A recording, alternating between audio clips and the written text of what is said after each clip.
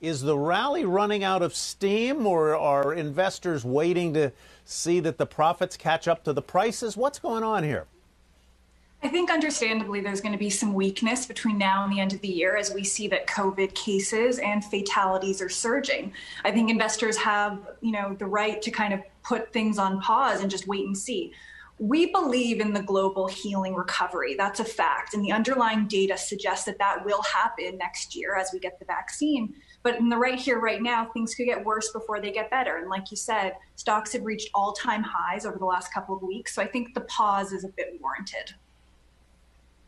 Is there anything, Samantha, that I should be thinking about as I look at my portfolio to position it for the next 2 weeks and then into 2021? What would be the keys that you'd look for? So I would say longer than a 2-week time horizon, maybe let's say the next 2 months. We're expecting big trends to emanate from the fact that the global economy is going to heal. So I'm looking at cyclical value, right? We're looking at these parts of the market that have been very underloved and saying, is it time to, leg back into it? So I know energy's up quite a bit, but we think of energy, financials, value, just basically things that have not done well to date. We think the recovery is going to continue to broaden, and it might just mean balancing, right? Taking winning positions, trimming them a little bit, and reallocating to cheaper parts of the market. Let me turn to a guy who, for me, is never underloved, Ron Insana. As you react to what Samantha just said... Come by my house for a couple of minutes.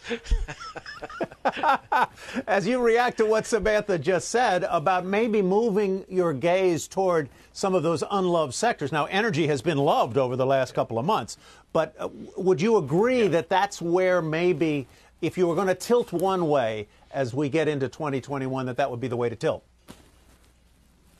Yeah, and I think, Tyler, we've been talking about this for quite a number of weeks now, that going from big to small, and again, from a rebalancing perspective, not a wholesale shift, from growth to value, from domestic to international, those have proved to be very good trades thus far, and I suspect will be into 20 and 21. And I would agree also that, look, the market's due for a pause. I am worried about, again, some of the speculative fervor that we've seen, whether it's in IPOs, whether it's in SPACs. I think those areas are bound to correct harder than the overall market, and these things tend to end badly. We know, and if you listen to Squawk on the Street with Carl, Jim, and David, they've been talking about the fact that we've seen retail participation accelerate rather dramatically. And again, not to condescend to the individual investor, but we've seen this time and time again over all our careers, that this is late stage behavior, and some of this stuff will end badly. So I worry more about that. And then beyond that, still, as we've been discussing now for several weeks, I worry most about Main Street. It is still getting crushed.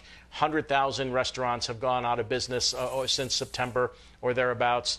We see small businesses continuing to get hammered by these new lockdowns. And so the divide between Wall Street and Main Street continues to widen unless or until we get some sort of relief from the federal government. Shepard Smith here. Thanks for watching CNBC on YouTube.